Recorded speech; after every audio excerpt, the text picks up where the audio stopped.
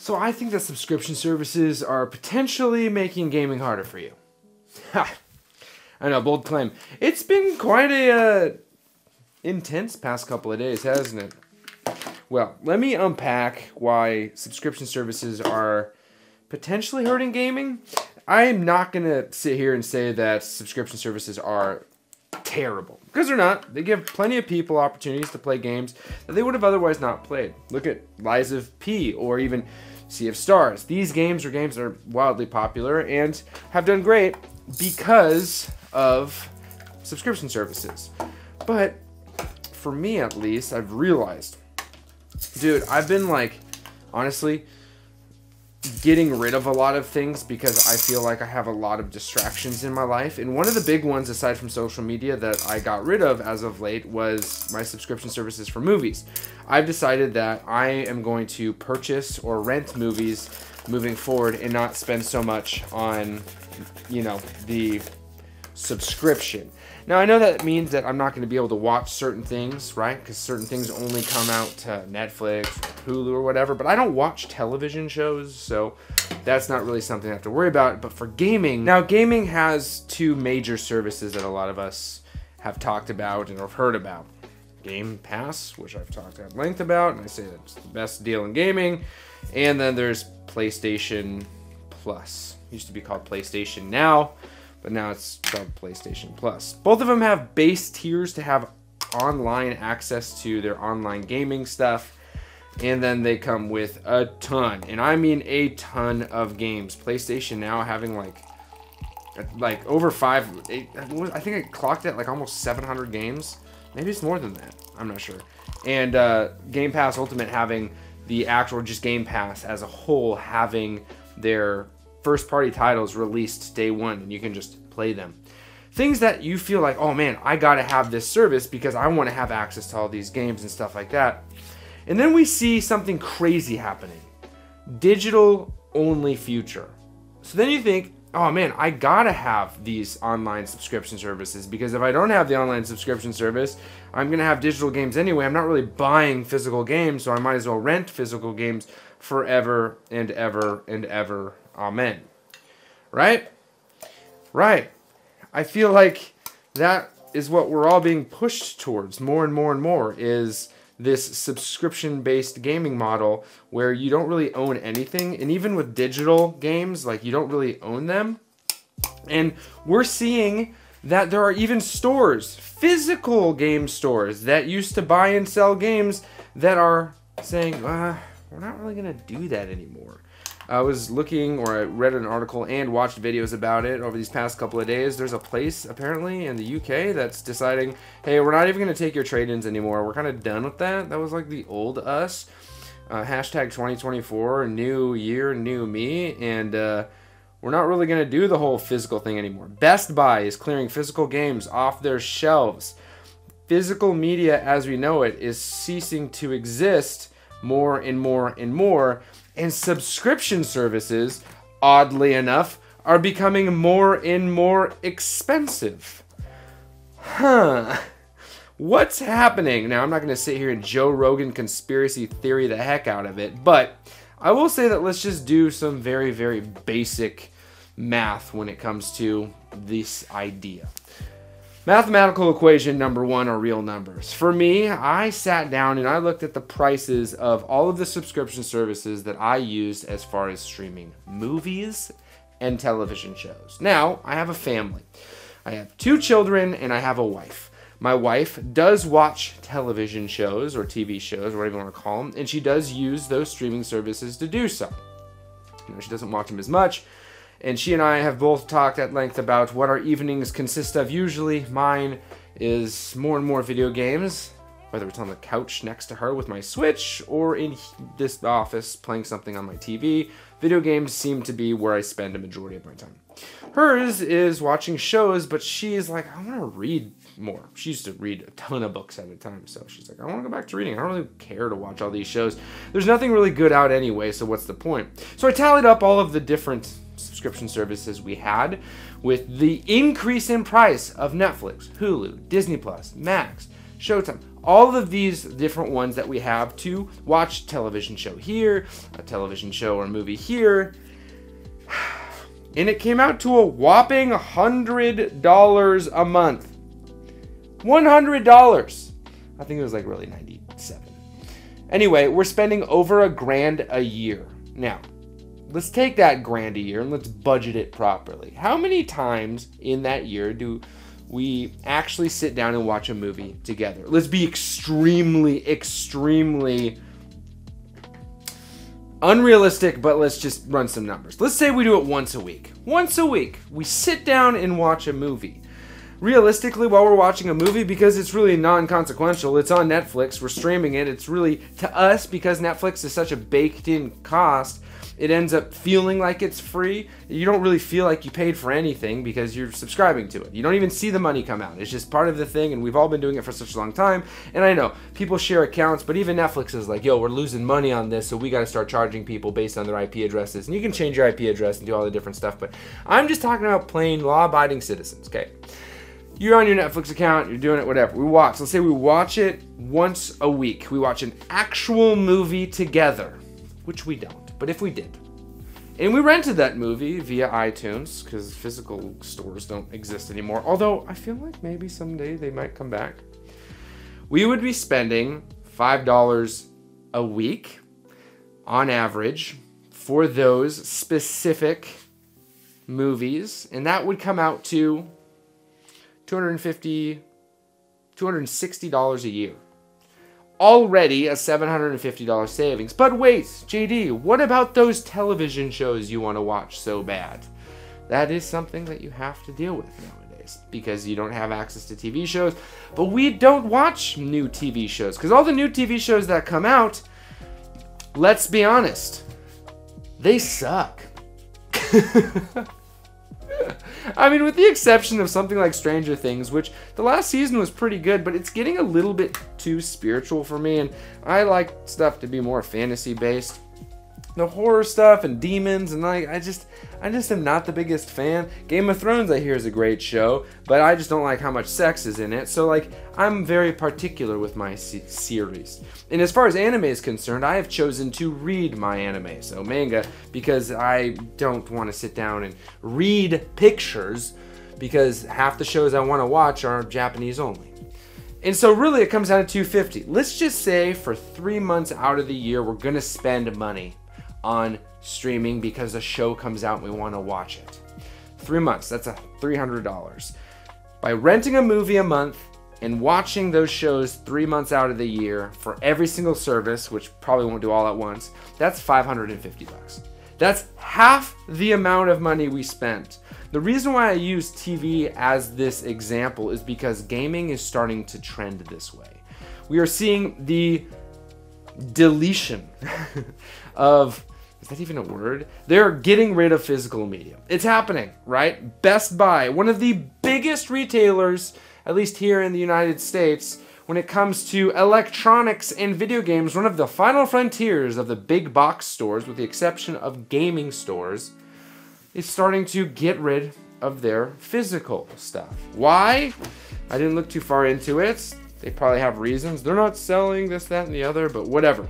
Their stores no longer have physical media. We have consoles that are digital dedicated console. The new model of the PlayStation is a digital console that you can purchase additional hardware to play physical media, right?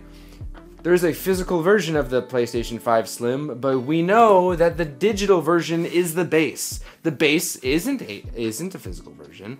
The base is a digital version that you purchase extra hardware to make it a physical version. We have the the Xbox Series S. We also have the Series X that has a physical thing baked in, but the Series S is the big seller. It's the big seller. And this digital future is very much so. Oh, that's good. The Peru tastes good through the AeroPress. This AeroPress is great. Let me know if you want the recipe. Or if you want... I was thinking of doing like a weekend stream once a month where I just go through all the different coffee brewing techniques. And so, let me know if that's something you'd be into. But anyway, we're getting back to the thing. The digital stuff is really being pushed more and more and more. with digital releases. I mean, look at Starfield. There wasn't a physical release. It was digital codes. These games that come on these discs sometimes don't have the full game on it. It is just digital authentication that exists in physical form. Digital is the way of the future, so they're saying. But what I find to be more and more concerning is that it's not the way of the future as far as an option, it's the way of the future as far as it's forceful, like they're forcing it, right? We're getting more and more games. Now, there's always going to be a digital-only release of certain things, right? Because they're remasters or whatever it may be. And PC is like, dude, we've been here forever. Who cares? I was kind of in that boat a couple weeks ago, but I've been thinking about it more and more and seeing the increase, the big increase in all the prices of these services. And it's starting to concern me because I see that the increase is happening and then they're removing the alternate. They're moving the other option for you. I mean, there was a time when digital games were less expensive than the physical counterpart. That was a thing that existed. Buy it physical for $60 or digital for $50. And now, inconsequential. It doesn't matter. And half the times when you want to purchase a physical game, they're like, hey, half the time, not half the times. It's like people who say especially. Ugh, yuck, I'm sorry. Half the time. Half the time, it's not even half the time, it's half of the time. Oh my gosh. I am an uneducated swine. Half of the time, you'll buy a game and you'll be like, sick, I have the game. And then, well, Nintendo's not as guilty about this as the big boys. And it'll be like, buy the base game or the Ultimate Edition, which gives you another 15 to 20 hours on top of content, and you can actually play the whole game. But what is that Ultimate version? What is it? Digital. Digital. Yes, it's extra goodies that you download, but it's digital. You can purchase the box set, and you can get the digital deluxe version, which sometimes they have collector's versions that have additional downloadable content through a serial code or whatever it may be, which is something that they've always done. But extra. And we're seeing like it speed up more and more and more, and there's always going to be, the tinfoil hat people. But really, when I think about this and this like all digital future, I'm curious, how long can we as a community of gamers stick to the physical part of gaming, right? I don't know how long there is left. I don't know if this is the last generation of physical games, but let's do some math. And this is the idea math, not numbers math. What if, for whatever reason, you decided, I'm going to cancel. I know this seems crazy, and don't feel obligated to cancel anything on my behalf, because I'm certainly not calling cancel your services. But I'm curious what it would look like for you as a gamer if you were to sit there, because, there's a very, very important reason. If you were to sit there and be like, I'm going to cancel some of my services that I'm truly not using. I'm going to cancel my Game Pass service because I don't use it. I'm going to cancel my PlayStation Now service because I don't use it. What sucks though is that the Game Pass service is like, to have just online gaming, you have to pay over half of what that service is. So they really get you at that. But at any rate, when you're looking at these services, and let's say that the subscription part of it isn't there, and what if instead you did something like purchase a game? I know, it seems kind of crazy, and I know this is not for everybody, but I'm just looking at it like, what happens when you start buying full games and playing them because you purchased them rather than using some of these subscription services? I don't think there's anything wrong with subscription services, but what I'm noticing, at least in my gaming way, in my gaming life, and I'm sure there are other people out there too, is that some of these subscription services, what they do is they introduce an element of decision fatigue, which we've talked at length in this channel. And with that decision fatigue comes a lack of completion. And so you end up having a gaming library that's extensive. And this is another thing that I'm noticing with gaming libraries. is we've gotten to a point, at least I've gotten to a point, I'm gonna stop saying we, I've gotten to a point with my gaming library that I go and purchase games and I just say, yeah, I got that game, and that is enough for me rather than even playing the damn thing. Yeah. Remember when you're like, oh yeah, see, I'm looking at my Switch thing right here. There's barely any of these have been completed, but I got them. I got them. What does digital matter if you just have one cart in there and you're playing that game until it's done?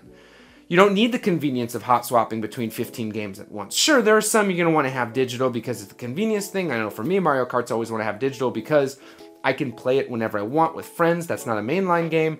But for single player games, what would happen if you purchased, kept it in your system until you were finished, and then took it out and were like, oh, sick, back on the shelf, on to the next one? I think gaming would be more enjoyable. I'm gonna say that gaming will be more enjoyable if you maybe don't use the subscription services much. Now, I'm gonna dodge some of the attacks from people who are like, oh, gaming services have introduced me to games that I never would have played before and I'm so thankful for it. That's exactly what it's supposed to do. That's exactly it. And to the few of you that is, awesome.